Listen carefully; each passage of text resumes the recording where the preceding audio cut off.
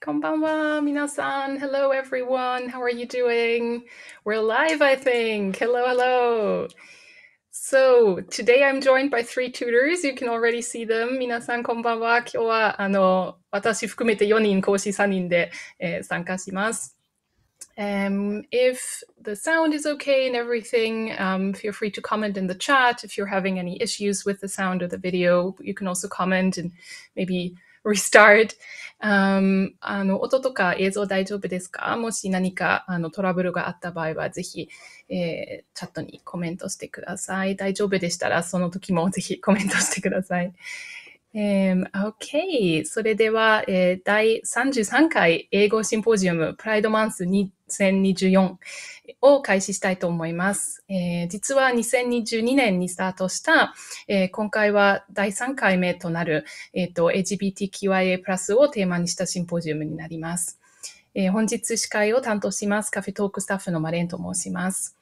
My name is Madeline, and I will be your host today for this 33rd English Symposium for Pride Month 2024. The third time we are doing this symposium with LGBTQIA+ topics since starting in 2022. And today we're joined by three tutors who will be talking about the following topics. 本日は3人の講師が参加していただきます。テーマはこちらになります。First off, we have Fran. They will be talking about the asexual community in Italy. フラン先生が、まずイタリアのアセクシャルコミュニティについて教えてくれます。And then next up, we have MJ or Mindy, who will tell us about the history of LGBTQIA+ rights in San Francisco, USA. その次はミンディ先生がサンフランシスコの LGBTQIA+ の権利の歴史について教えてくれます。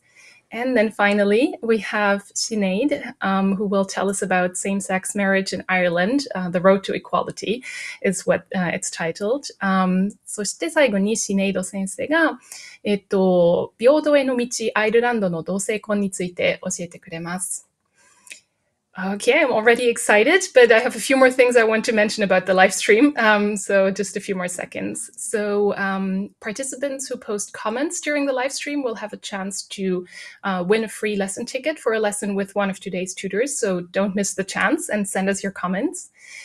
そしてライブ配信中コメントを書き込んでくださった方の中から抽選で今回紹介する、3人の講師の中から1人を選んで、レッスンに使える無料チケットが当たれますので、ぜひコメントを投稿してください。もし講師へのご質問やコメントがあれば、英語でも日本語でも大丈夫ですので、気軽に右下にある、チャットボックスにご送信ください。So if you have any questions for the tutors or comments on the presentations, please feel free to write them in the chat on the right side during the stream, and we'll talk about your questions after each presentation. 今日の配信は後でも無料でもう一度見れますので、もし途中で参加される方も、そして途中でちょっと離れる方も、後で見れますので、ぜひ後で、キャンペーンページをもう一度チェックしてください。1日後とかアップロードします。This live stream will also be available as a recording later, so if you are joining late or if you have to leave before the live stream is over, you can find it again a couple of days later on the campaign page and watch it again. そして今日のテーマは面白いと思った方は、ぜひ応援ポイント機能を使って、先生たちに、ちょっとしたポイントを送ってください。So if you like the topics today and you want to say thank you to the tutors, there's also a thank you point feature where you can send a few points. Or you can also use the emoji button that we have where you can send little emojis in the chat to let us know that you find something interesting. そしてポイントだけではなくて、チャットの右側に、絵文字のボタン、カフェトークアイコンのボタンがあるので、それをクリックすると、絵文字が飛ぶ。今ちょうど飛んでますね。It's just, they were just flying up. なので、もし、面白いって思った方は、ぜひクリックしてください。Okay, so let's get started. Fran, you're up first. So let's... Okay. So thank you very much for the wonderful introduction. And hi, everyone. I'm Fran from Italy. My pronouns are they, them.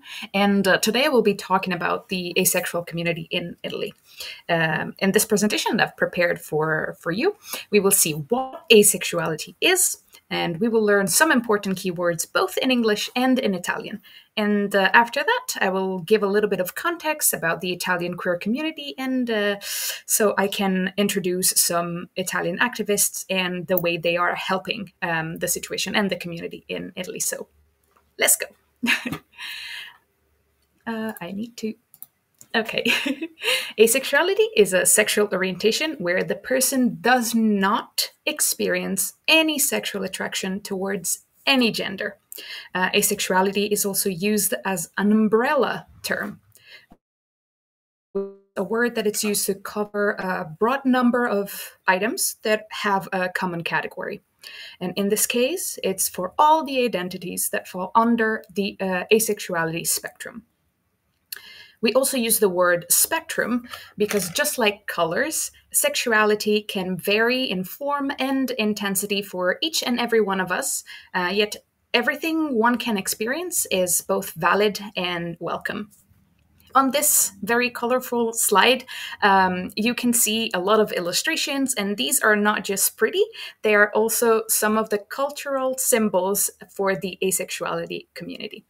We have garlic bread and cake, which are used in the meme culture, and they refer from a very old joke at the beginning where the internet community was starting, that it means that asexual people would rather eat cake or garlic bread rather than engage in sexual activities. Then we have the playing cards. This is also one of the earliest symbols, and it gives the asexual community the nickname ace, just like the aces in the playing cards. And each suit or each symbol has a different meaning, and if anyone is interested in the specific meanings for each card, we can come back to these during the Q&A. We have the arrows, which give the nickname arrow to the aromantic community in the asexual spectrum. And then we have some rings. And the rings have a very deep and personal meanings for asexual people, and some might decide to wear them to show in a subtle way their identity, to show pride in their identity. We have two types of rings. The aromantic ring, which refers to a white ring that it's worn on the middle finger of the left hand, or the asexual ring, which is a black ring that it's worn on the middle finger of the right hand. In Italy, we have an additional symbol. As I said earlier, in English, we say spectrum to refer to the asexual community, but in Italian, this word can be translated as spettro. And this has a double meaning. It also means spectrum or ghost. So in the Italian Pride parades, you can sometimes see asexual people wearing t-shirts with ghosts or creepy things as a symbol, and using this pun to have a laugh. And now that we've talked about asexuality, it is very important to understand the split attraction model. And this is a psychology theory, and the earliest version of this model was created in 1879. Whenever we are questioning our sexuality or our gender, it can be a very difficult process, and this model is really helpful has been really helpful for the ace community during the years. It works like this. We have sexual attraction, which involves an intense desire for intimate sexual contact with others of the same or different genders. We have physical attraction that involves the desire for physical contact, for example, holding hands, sitting next to each other. We have romantic attraction, which is a combination of passion and emotional attachment. For example, when you are romantically attracted to someone, you can also say that you have a crush on this person. Then we have emotional attraction, involves the desire for closeness and connection, but not specifically with any physical contact.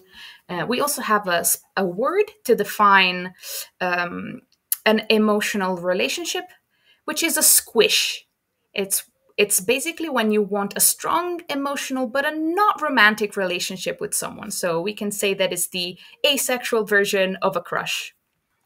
And then, last but not least, we have aesthetic attraction, which is the feeling of admiration for someone's appearance. For example, the way they dress, the color of their hair, and so on.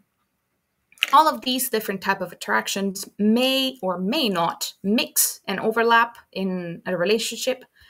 For example, you might like someone's fashion sense and also wanting to kiss them, or you might want to hang out with a person but not wanting to hold hands, right? It's a little bit different for everyone.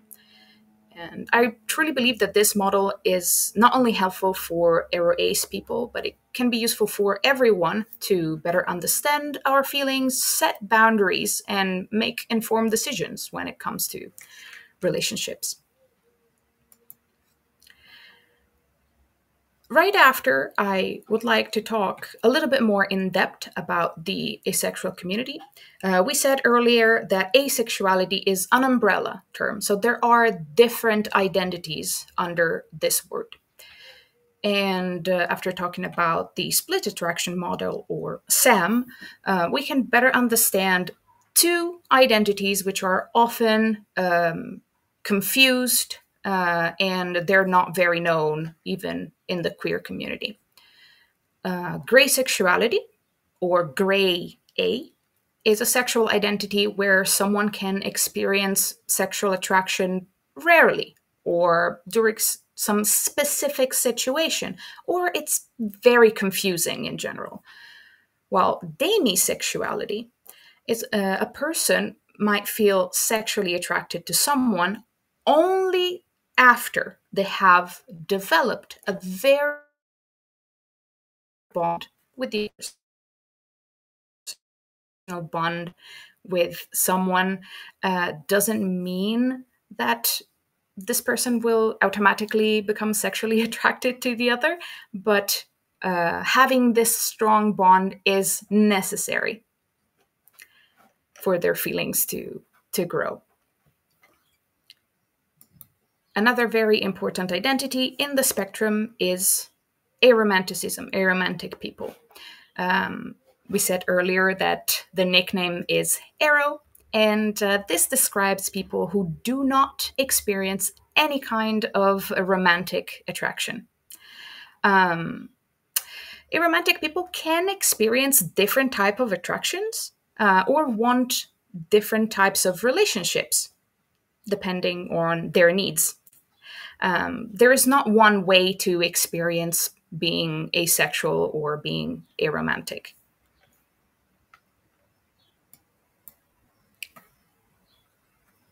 This might feel like a repetition, but it's not. This is the aro-ace flag, which represents people who are both asexual and aromantic. This is called the sunset flag, and create in mind people who do not split any kind of attraction in their mind. And this is why this flag does not have the color purple, which is the main color for the asexual flag, nor the color green, which is the main color for the aromantic flag. Now that we've got a better idea of what asexuality is, how does the Italian community look like? Just like every other country, we have pride parades. The peculiarity of Italy is that almost every region has its own pride parade. Why is that? Well, we are a fairly new country. We've been united just for 150 years, even if it might seem like a long time. Because of the earlier separation, needs and realities and culture change depending on where you are. in Italy. And I'm from Toscana. And there are local queer communities in almost every big city, like Firenze or Pisa. You might have heard Livorno. And every year, the Tuscany's regional council calls a meeting to decide the theme for the parade and where it will be held. For this year, the parade for Tuscany will be held in the beautiful city of Lucca. And other pride parades that are very popular always are held in Milano or Bologna and Rome. Rome is definitely one of the biggest pride parades that Italy has. Having this many parades is not necessarily a bad thing. To everyone bring forth their ideas, and so everyone can feel welcome and heard. On an even more serious note, I would like to talk about how the situation in Italy is. You can see here a map from Rainbow Maps, and lately the situation for the LGBTQIA+ community in Italy hasn't been the it can definitely and map and the official census on equal rights around Europe. And the points are made with a score of over 70.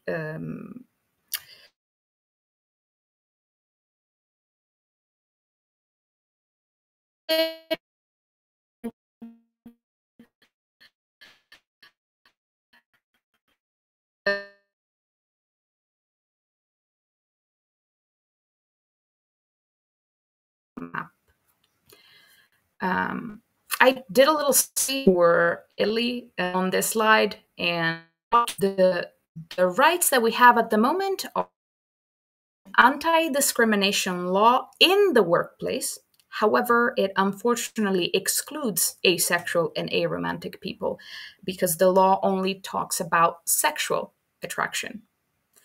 The queer people are allowed to donate blood. Partnership registration and cohabitation is allowed. I've heard from a lot of friends, other European friends, that they thought Italy had same-sex marriage. However, we do not. We only have a partnership recognition. A trans or non-binary person is allowed to change their name.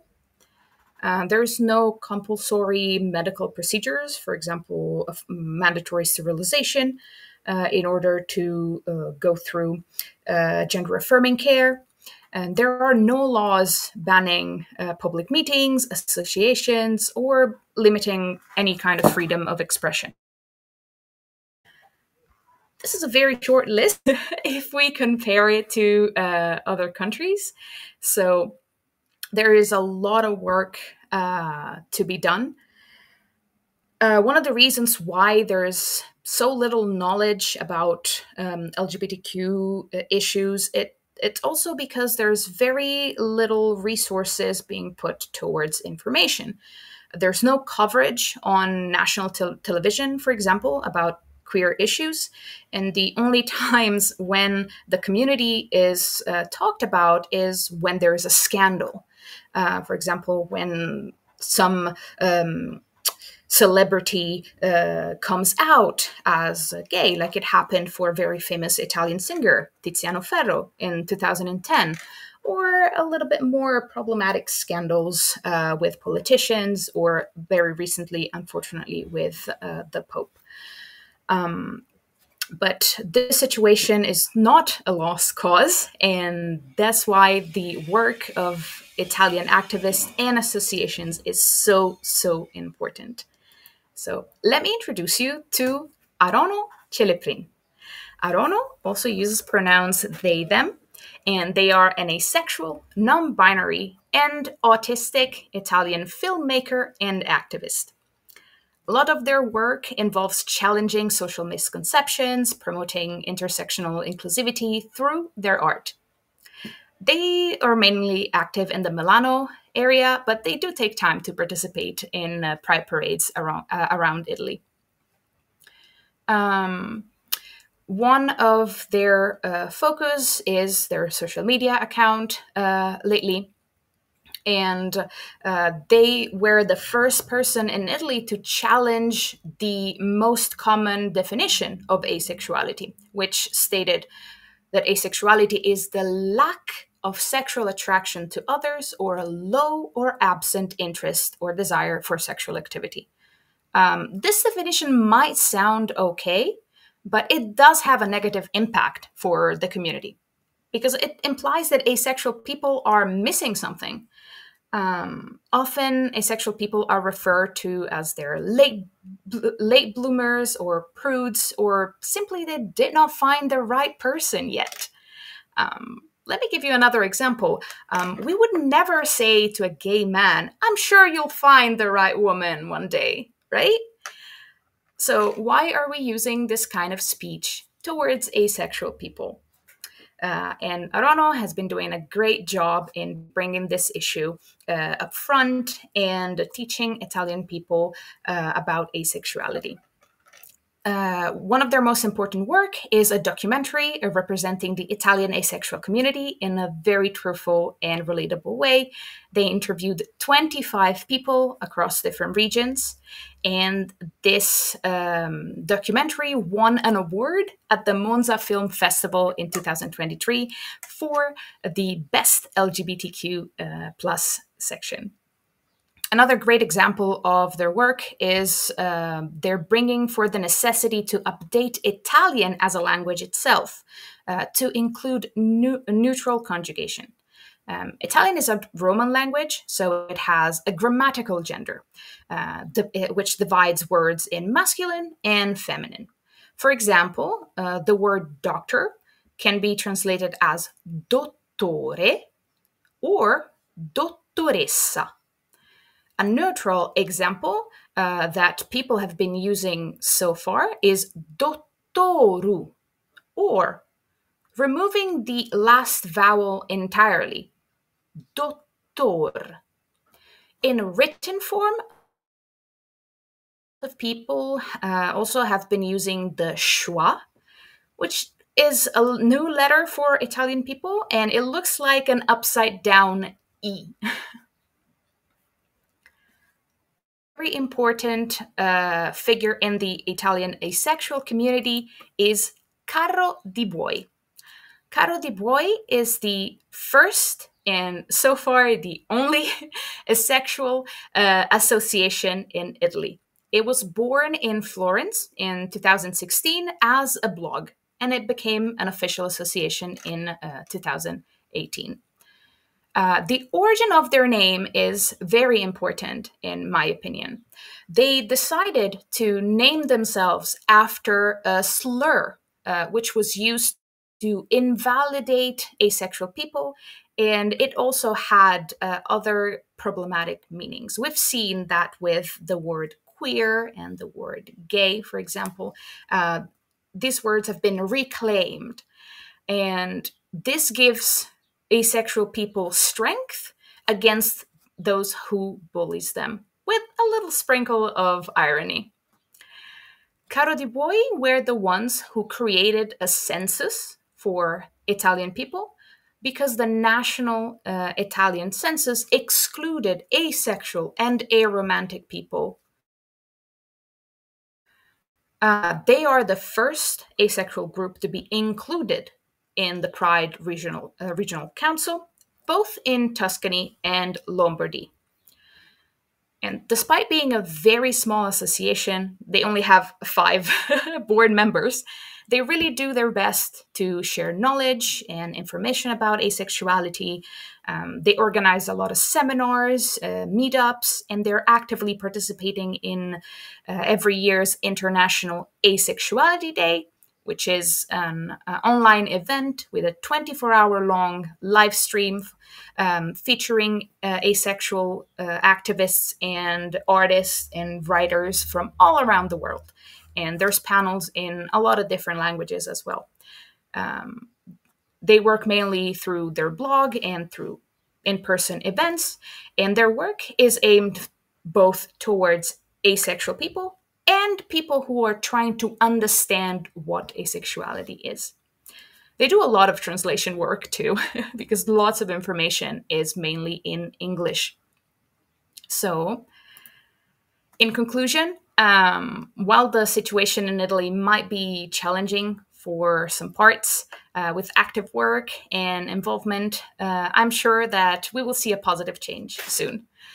I think that in every context, by coming together and taking proactive steps, for example, spreading awareness, learning the right vocabulary, being respectful and learning pronouns, so we can describe one another, we can also overcome any obstacle that we can face. And well, that's it from my side. Thank you for listening, and again, happy Pride. Thank you very much. That was so insightful. And yeah, I mean, we can see it in the acronym already. It's LGBTQIA+, right? So it's the A is at the end. It's sometimes forgotten if people stop after the fourth letter. So yeah, it was really interesting to learn something about the maybe lesser known part. So let me first check which comments we've got. So one student says, the ghost reference is so cute. So I think that's about when you said that the, like a word in Italian sounds similar to ghost of spectrum, yes. I think, right? Yeah. Yes. Nice. Yes, yeah, one other student said, the split attraction model is interesting. Yeah, I thought so as well. That's, something you don't hear in pop culture when it's talked about, like romance and falling in love or whatever. It's not these different categories, so that's really interesting to think about. It's very helpful. Mm-hmm. Yeah. And maybe even ourselves, we have experienced maybe feeling some kind of attraction towards a person, but not all of them that are listed there. So then you think, oh, okay, maybe that's helpful. Exactly. It's very common, for example, people to have a one-night stand, but this doesn't mean that they specifically want to have a relationship with this person, right? So that is simple sexual attraction with nothing else involved. Right. So just as sexual attraction exists on its own, all of these other attraction can exist or coexist depending on the person and on the situation. Yeah. And it's interesting to have the words to talk about it. So then you realize something that you didn't when you didn't have the words, which I feel like is so much in all of this these queer topics. Another student says how beautiful the arrow ace flag is. I agree that the sunset it was, right? That was so pretty. Yes. There's a lot of artists, many artists who take it as a reference for their illustration or to make subtle accessories, because it can be scary to go out on full pride attire in some countries. So I think that the arrow ace flag is one of the most disguisable in general. You can fit it in basically any illustration and it will work. Right. Yeah. And I it's so interesting how beautiful all these flags are that people come up with over time. So yeah, I also wrote down a few questions if you don't mind. So one was, you talked about neutral words in Italian, and so my native language is German, and we don't have a word like they in our language. And we have some neo pronouns, but they're like they sound like someone came up with them, so none of them really takes hold. Yes. So I was wondering how it is in Italian, because it's also a gendered language. It's very, very similar. And this is why a lot of people have, in the community, have taken to change the ending vowel with a U instead of the regular O or A for masculine and feminine, respectively. However, a lot of people feel uneasy with this change. They're worried about grammar. So we're still trying to find a way that makes everybody happy. I do have my own opinion, if I may share it. I think that when it comes to someone's well-being, grammar should fall into second place. But I also understand that language is made to be understood. And if we don't understand each other, there's no point in language. So we need to find ways to evolve our languages to make them more comfortable for everyone. I also mentioned the schwa symbol earlier, which is the upside down E. And I think that actually comes from German. Oh, okay.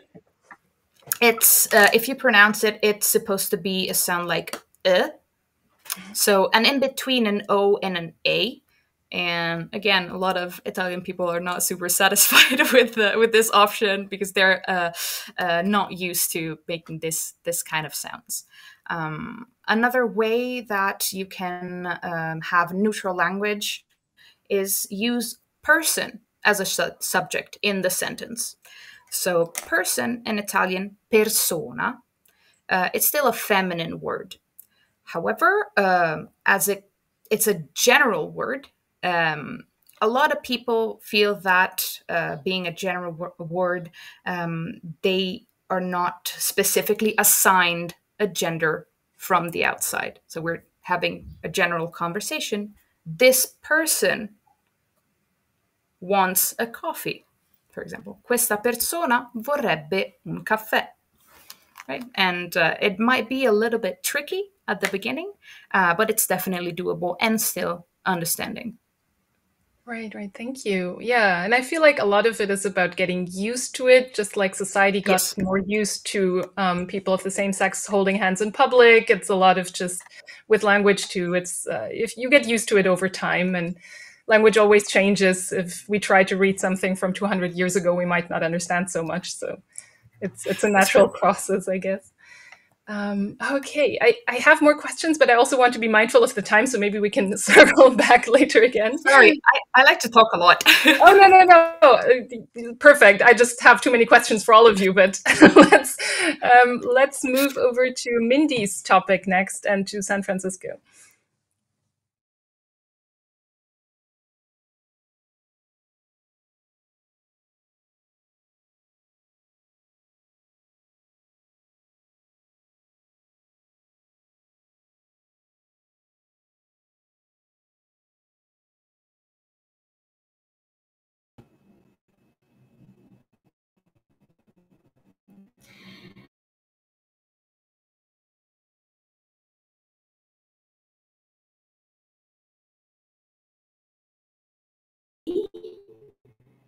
I would like to start off by saying that the subject is personal to me because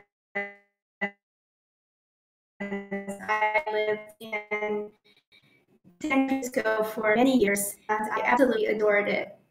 So I decided to offer this as a topic. It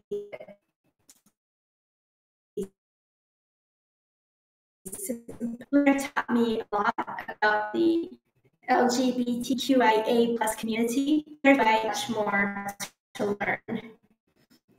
To deep, rich history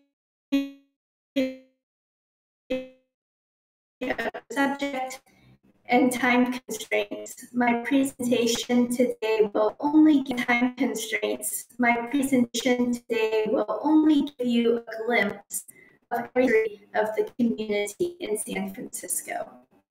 I'll encourage you at San Francisco. Research and learn more, as it is a fat tale of resilience, support, heartache, and love.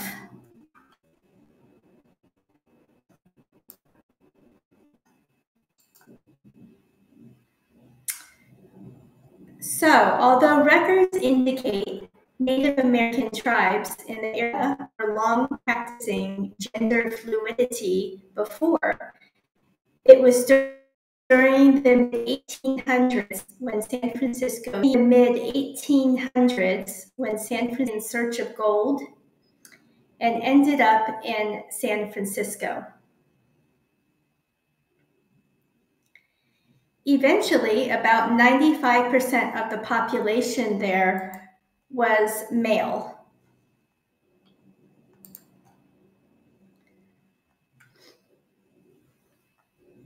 Sorry, I lost my place. These men, away from home and taboos, felt free to experiment, taking on gender roles typically assigned to women. This included same-sex dancing and cross-dressing at social events. Many of the small population of women also took to cross-dressing for safety, as well as experimentation. Ultimately, the acceptance of this changed in the city, leading to the criminalization of perceived gender transgressions to include cross-dressing.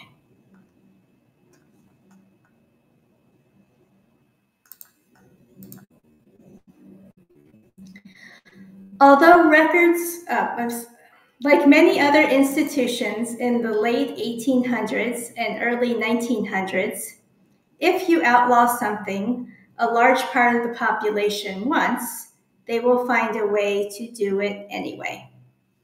So one of the city's first red light districts, the Barbary Coast, saw a re-emergence of the queer culture in bars and nightclubs, which often included cross-dressing. It was also during this time, World War I, that the U.S. Armed Forces began to practice the blue discharge. This is when soldiers with undesirable characteristics, mostly gays and blacks, were dropped off in port cities. Thus began the influx of the gay men in San Francisco, many of whom ultimately made the beautiful city their new home.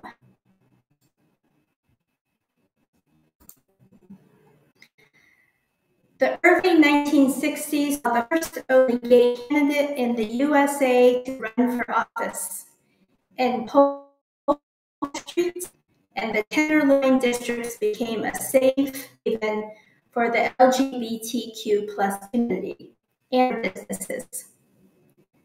That is until the police raided a popular gay bar and over 100 people. Raided a popular gay bar and prompted the community to start the first gay business association called the Tap Guild. In the mid-1960s, life on San Francisco becoming the gay capital of America. It was shortly thereafter that SIR was formed, or SIR, the Society for Individual Rights.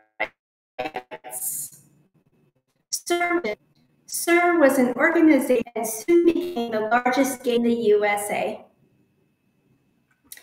In the same year, the infamous Compton's cafeteria riot took place, the first transgender riot in US history.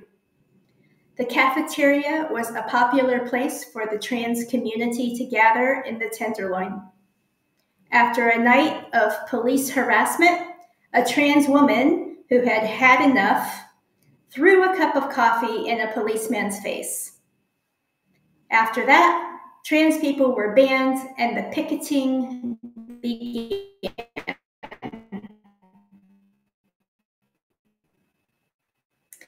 Following this event, the need for transgender first transsexual organization, the world's first, was founded.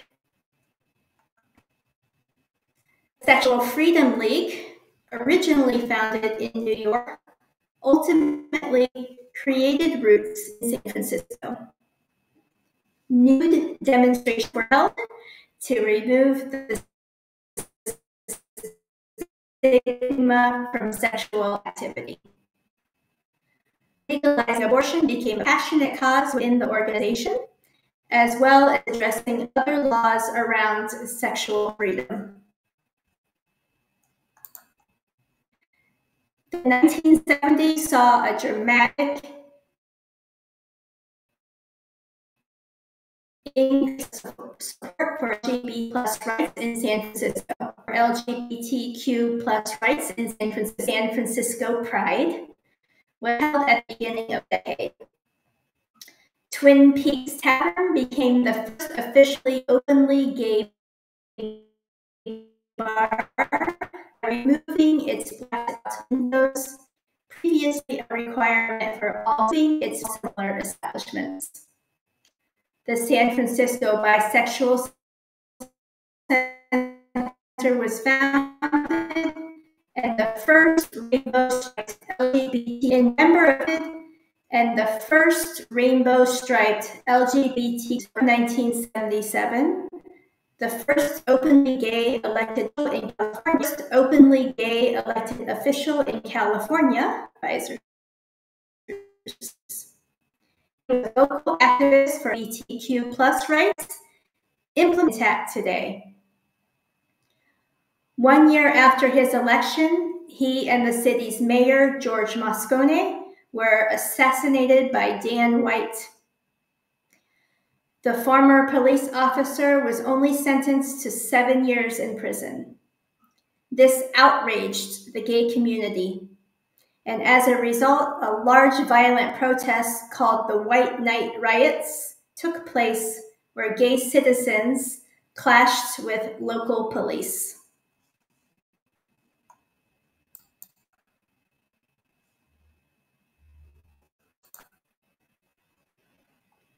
Unfortunately, the AIDS epidemic was discovered in the 1980s. This greatly affected the gay community of San Francisco, ultimately taking more than 20,000 lives over the next 15 years. By this time, the Castro district had become one of America's Castro Theater. It was there that a documentary by David Weissman on the AIDS crisis called We Were Here was first shown. At the start of the 90s, a worldwide conference was held in San Francisco to represent the bisexual community. The first official Bisexual Pride Day followed in the same year. After observation of racism within the gay community, Rodney Barnett took matters into his own hands and opened the first Black-owned gay bar in the city by buying the Eagle Creek Saloon, whose name he changed to the New Eagle Creek Saloon. Located in the Castro area, it soon became a popular destination.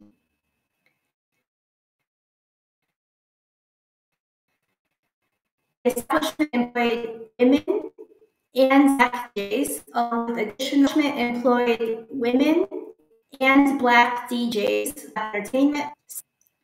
The New Eagle Creek Saloon was all-inclusive, happily serving and celebrating people of all races.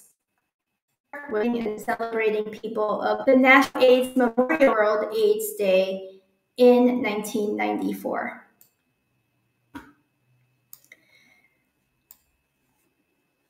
The beginning of the new century saw the continuance and success of the fight for equality for the LGBTQ+ community. The first same-sex marriage licenses were issued to the founders of the Daughters of Bilitis, the first lesbian civil and political rights organization in the USA. San Franciscans Del Martin and Phyllis Lyon were the first same-sex couple to legally marry in the United States. A few years later, the city held the first San Francisco Trans March, later becoming one of the largest trans events in the world. A a decade later, Compton's transgender cultural district in the Tenderloin became the first legally recognized transgender district in the USA. Around the same time, the San Francisco Board of Supervisors passed a law making it illegal for the city to do business with companies based in U.S. states that forbid civil rights protections for the LGBTQ+ people.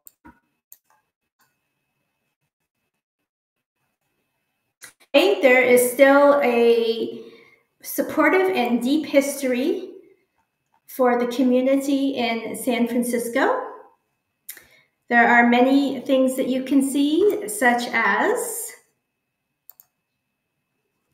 the San Francisco LGBT Center, which is in the Castro.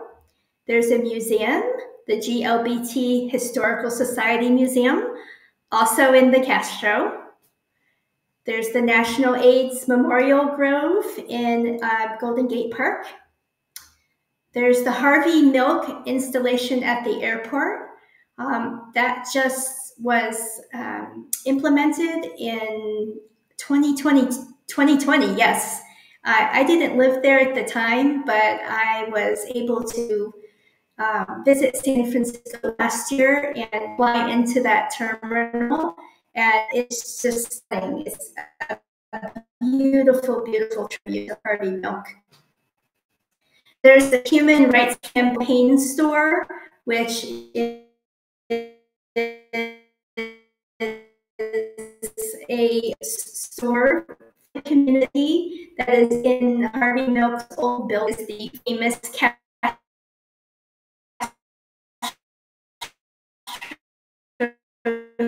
theater, which is in the 1920s, and of course, open gay bar. So that is still there as well. So if you ever visit San Francisco, I encourage you to visit these places. And that is all. Happy Pride. Thank you so much. That was really interesting. Yeah, so let me check the comments. So one student says, it shows there has been so much progress made through the years, thanks to all the activists in each generation. Yeah, and it's important to learn about that history too, especially since it's in many countries not in the school books. So thank you for sharing that local history. It seems like the sound cut off a few times, and the student said that, but also that the material was very interesting. So yeah, everyone feel free to check out the slides in the supplementary material section as well, please. So yeah, my question kind of links into what you said at the end about places people can visit. Is there also like a city tour where people can go and visit these places, or is it kind of on your own? You need to know where to go if you know about that.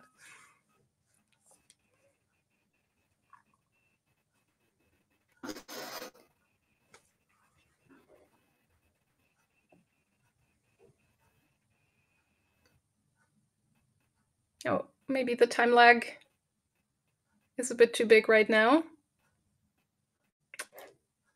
Oh no. Okay, maybe we can circle back to zero doubt there is. I haven't taken the tour. Large items you can take.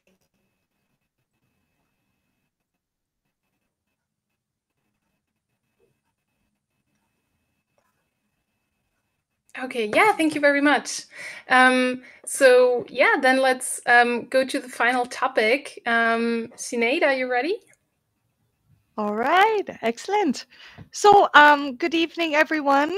Thank you so much for having me. I'm very excited to be here for this Pride Week Symposium. It's an honor. So to introduce myself, so my name is Sinead. I am from Ireland, and today I will be talking about the legalization of same-sex marriage in Ireland and talking about the road to equality that took place in Ireland. So first of all, I'll just give you a bit of background to myself. So as I mentioned, my name is Sinead. My full name is Sinead Ryan, which is a very Irish name. It's a very common name in Ireland, but absolutely not common outside of it. So don't worry if you have trouble with the spelling. Many people do. Just a bit of my academic background. So I graduated from University College Cork in Ireland with a BCom in International Business Studies with Chinese Language Studies. And I actually lived in China for 10 years as well. And I have been in Japan for almost 2 years now. So I'm very excited to be here. And I've been an English teacher for over 10 years. Of course, the majority of that having been in China, but yes, I am enjoying my time in Japan very much. So thank you so much. All right, so let's get started.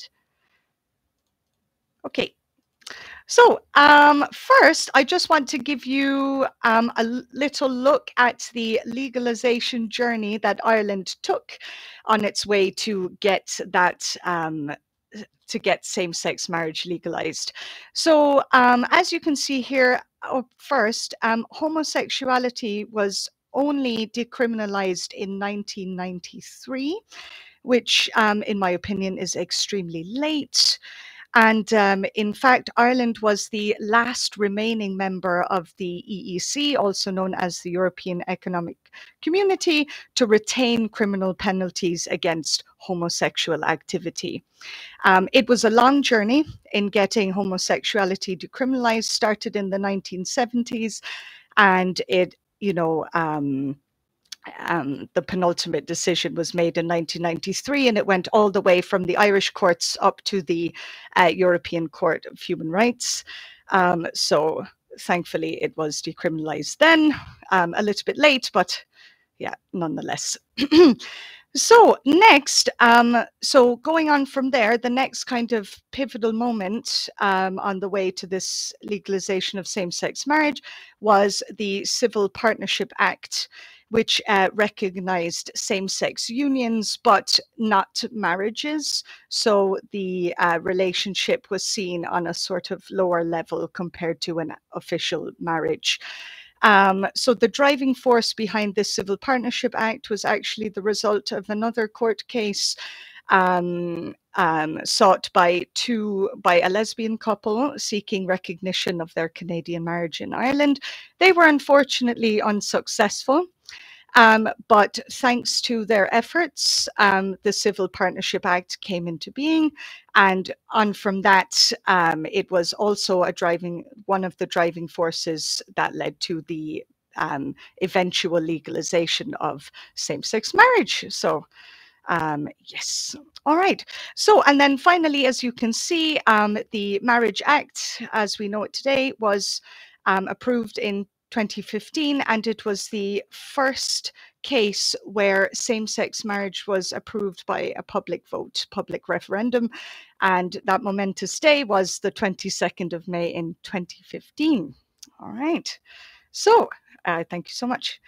Up next, so here are some notable people who played a big role in helping Ireland along its way to becoming a more progressive and inclusive nation.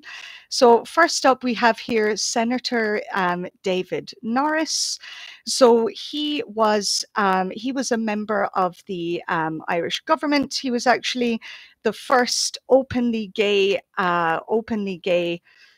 person to be elected to public office in Ireland. So that was a huge milestone in Ireland's pursuit of equality.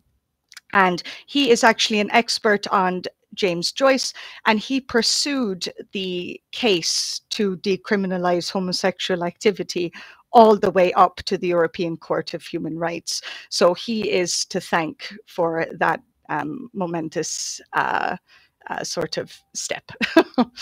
All right. And next we have these two wonderful women here, Catherine Zappone and Anne-Louise Gilligan. And as I mentioned, in regards to the Civil Partnership Act, so it was actually because of their court case. So their court case was the one that was one of the driving forces that led to the establishment of this act. So they sought to seek recognition for their Canadian marriage were unfortunately unsuccessful at that time. But when the Same-Sex Marriage Act came into being in 2015, they were able to renew their vows and were officially recognized as married by the Irish government. So they eventually found success, which is fantastic. So actually, the lady on the left side here, Catherine Sapone, so she actually became the first openly lesbian member of the Irish cabinet in 2016. And she also lended her voice to repeal the Eighth movement in 2018. And as you know, they campaigned fiercely for years for marriage equality, and eventually their efforts were realized. So that is amazing. Next up, you might recognize this man. His name is Leo Varadkar. So he has been the Irish Taoiseach. So Taoiseach in Ireland is the equivalent of the Prime Minister. So he was the Irish Prime Minister. And after the Same-Sex Marriage Act was passed, he came out as a gay man. And he actually was he experienced a lot of firsts as an Irish political member. So he became, of course, the first Taoiseach from an ethnic minority, as well as the world's fifth, but Irish's first openly gay head of government. So that it was amazing. And yeah, so he was elected in 2017. So that was a huge milestone, because Ireland, as some of you may know, was traditionally an extremely Catholic country. So, you know, a lot of social restriction was present in a lot of Ireland's history. But actually, in part, thanks to their membership of the European Union, you know, with more economic freedom came more social freedom. So this was also one of the driving forces behind, you know, all of these wonderful events. And finally, as you can see down the bottom, we have this woman, Nell McCafferty. So she's actually a journalist, and she was a founding member of the Irish Women's Liberation Movement. And she writes a lot on women's rights and the status of women in Irish society. And in fact, in 1971, she traveled to Belfast with other members of the Irish Women's Liberation Movement to protest the prohibition of and importation and sale of contraceptives in the Republic of Ireland. So she was a very important person as well. All right. Next, thank you so much. Next, we have some examples here of the social change or some of the reasons for it.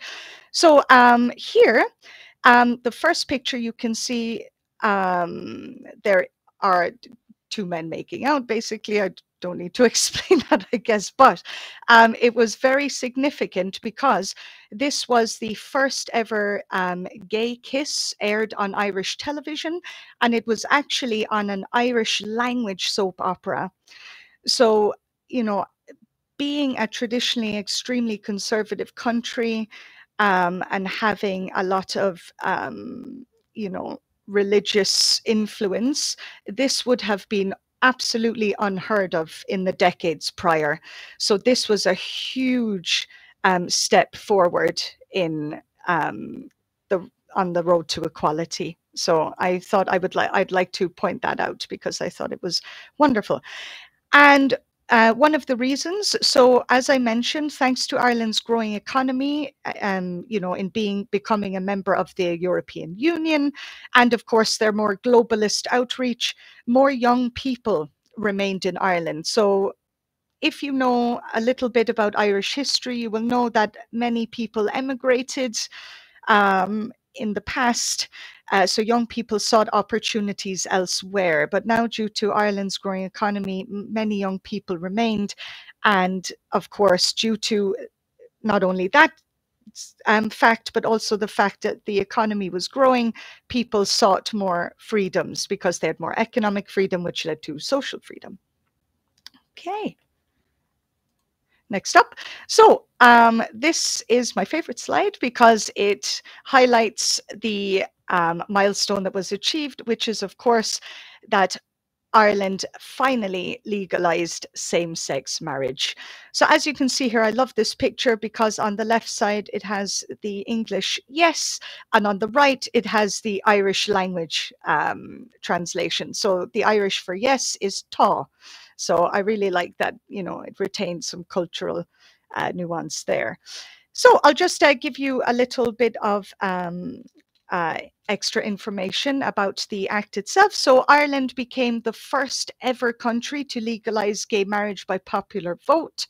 And this happened on the 26th or 22nd, my apologies, of May in 2015. And the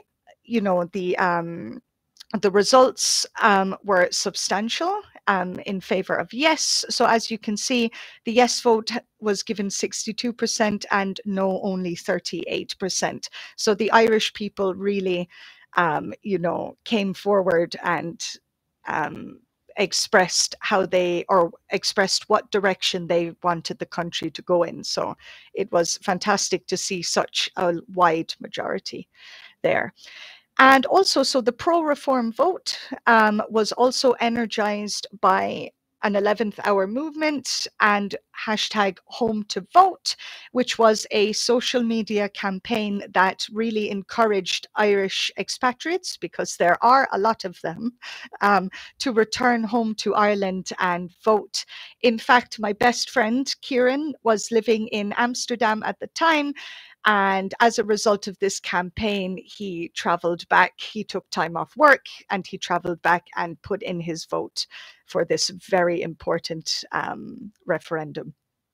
And as a result of the success and the yes vote in the referendum, the rainbow colors of the international gay movement lit up the 18th century cobbled courtyard of Dublin Castle, and over 2,000 people came there to celebrate. So that must have been absolutely fantastic. Unfortunately, at that time, I was living in China, so I could only watch it from my television, but I was very happy nonetheless, of course. Now, interestingly enough, if you look to the right here, you will see I have here equality milestone continued. So as you know, Ireland is divided into two countries. So of course, the south is the Republic of Ireland, an independent nation. The north is Northern Ireland, and it is still a part of the UK. However, Northern Ireland has its own parliament. So even though the other countries in the UK, England, Scotland, and Wales, had already legalized same-sex marriage was not legalized in Northern Ireland until 2020, which was quite late. But now, thankfully, the whole country has legalized it. All right. Here are some references and further reading, so you can check these out if you're interested in the supplementary materials. And, you know, if you would like to learn more and continue our conversation, my Twitter handle is Sinead R. I'll be on standby after this event. And if you would like to take my lessons, I've trial options for all of my lessons, and I can tailor them to your specific needs. So if you are interested, I would love for you to get in touch. And also just to continue chatting would be fantastic as well. So that's all from me. Thank you so much for listening to my speech. And just at the bottom there is a claddagh ring. It's a traditional Irish ring, and people often use it to symbolize friendships, engagements, or marriages. And I actually created this ring with an AI tool, and it came out really beautifully, and I might actually get one made if possible. So thank you so much for listening. Yeah, it was a pleasure. Thank you so much for sharing this great history with us. Oh, thank you. Okay, let me see what we have in the chat. So 2 students here were very surprised that homosexuality was still illegal until the 1990s. Yeah, me included. I also didn't know about that. Yeah, it's an unfortunate kind of dark side to Irish history, because, Irish is an extremely progressive and liberal country nowadays, but it wasn't very long ago when it was the complete opposite, very conservative, very religious. So it's the social changes have been very rapid. So it's I've been very happy to see it progress. Definitely, yeah, and it's easy to see in one's lifetime that way, yeah. Absolutely. So wait, let me just. The chat always keeps jumping, and then I lose where I am. Okay, I found it again. So yeah, another student says they didn't know about the prime ministers coming out, and that it's very beautiful. Yeah, definitely.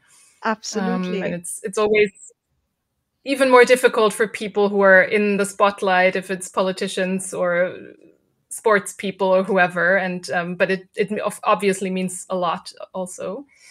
Exactly. And then someone asks if someone had a civil partnership once same-sex marriage existed, could they just change it over, or do you know how that worked? So from my understanding, I think you would just so a civil partnership would be a different thing under the law. So you would have to get married as you normally would. So you would just go through the marriage protocol. That's what I understand, but I'm actually not too sure. So I will need to follow that up, but I'm pretty sure you would just, go through the marriage protocol or as normal. Makes sense. And I guess everyone who then got married probably had no problem celebrating a second time. So exactly. That was probably right. Everyone wants to do that anyway. So that's great. Double the party. Exactly. Yeah. And then another student just sent thank you points and said happy Pride. So definitely thank you for that. Thank you. Something I just also wondered about, if you know about that, since it's still recent history, but so the referendum had like 63 positive votes. Do you know how perception has changed since then? Because I feel my impression would be, if you actually see that society doesn't fall apart after same-sex marriage exists in your country, it might even go up more. Or do you know anything about that? So actually, I did a little bit of research, and it's very interesting. So initially, after the Same-Sex Marriage Act came into being, the amount of gay marriages and gay unions shot up. But then after a time, it kind of leveled off. So I don't really know if there's been any dramatic kind of increase, but certainly it's easier for people. But yeah, in terms of what you said, I'm actually not sure exactly, but it seems that it's kind of leveled off. Yeah. I see. Or it just becomes normal, which is definitely not a bad thing. So. Yeah, that's a better way to put it. Yeah. Absolutely. Okay. Yeah. So you already told us a little bit of your lessons on Cafetalk, but I also want to give Fran and Minnie the chance to quickly mention what you're teaching. So Fran, do you want to go first and just talk a little bit about your lessons? Oh, sure. Thank you so much. So on Cafetalk, I mainly have lessons for conversation practice, both for Italian and English, as it's my language. My second focus is art. I like to pair art with language learning. I use bullet journaling a lot, so creating small illustrations that can help visualize the words that we are trying to learn, and in my experience and in my opinion makes language learning a little bit more interesting and fun. I also have standard, let's say, more traditional watercolor lessons if anyone is interested. It takes these are longer lessons, as the media takes a long time to dry, but I make sure to have regular breaks, and we can engage in any kind of conversation as you wish in any language as per your choice. Thank you. Okay, great. That's great. So someone can practice a bit of Italian and also learn arts with you, or English and learn arts. That's wonderful. That's right. Okay, so Mindy, I hope your internet connection is stable right now. Would you like to tell us a bit about your lessons?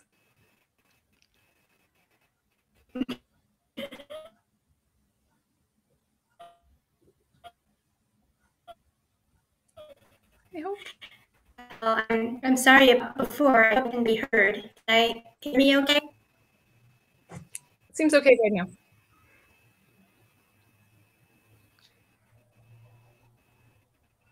Okay.